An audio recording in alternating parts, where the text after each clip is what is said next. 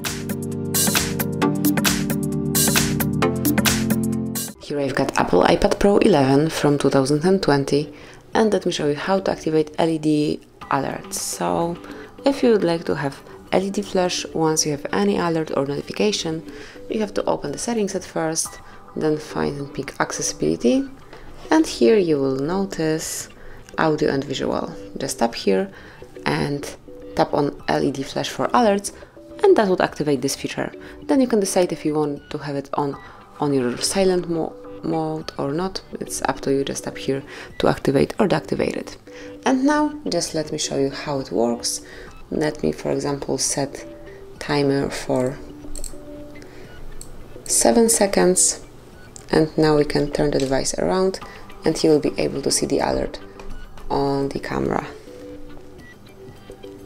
And here it is. As you can see, you've got the LED alert.